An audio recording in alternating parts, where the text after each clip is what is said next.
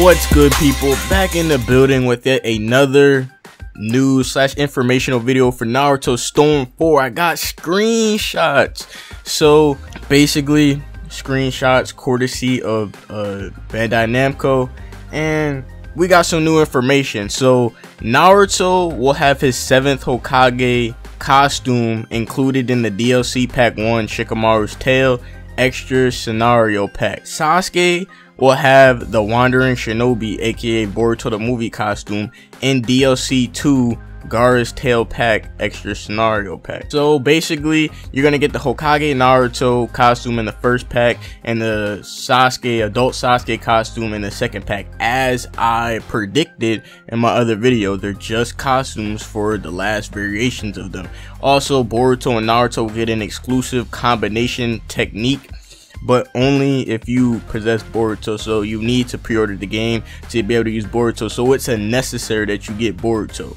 Alright, so looking at these screenshots, if we actually go through them, pretty dope just seeing the costumes in effect, because we got Boruto throwing the vanishing ball Rasengan that he did in the movie. We got Sarada fighting Hokage Naruto, Hokage Naruto doing Rasengans, Hokage Naruto by himself. They actually changed up a little bit of the stuff that happens when you change the costume to Hokage Naruto. Like, I'm guessing this is his neutral combo. In the last, they actually make the fist on fire, or Kurama Chakra. The fist is orange, but in this screenshot, the fist is blue. So they kind of changed some of the stuff with the new costumes, but most of it is the same character, but just a different skin version.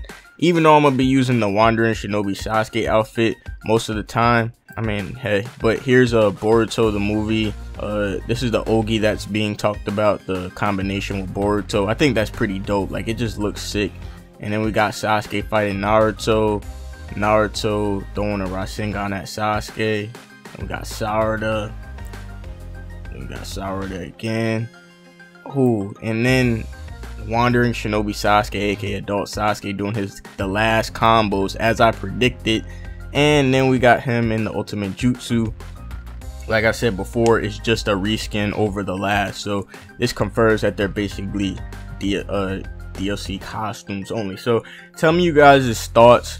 They're confirmed costumes only now, so you can go ahead and cry, but I don't care. They kind of added slight edits to the characters to make them not exactly the same, but they look dope, dude. So I mean, because you got Sasuke's hair is changed, it's not wrapped up. Like, they changed a whole bunch of stuff, so I mean, it just looks crispy in my opinion. So again, I'm pressing this question: are you guys okay with them being just costumes instead of full characters? Personally, I don't care, because they've still edited them a little bit, so I don't really care.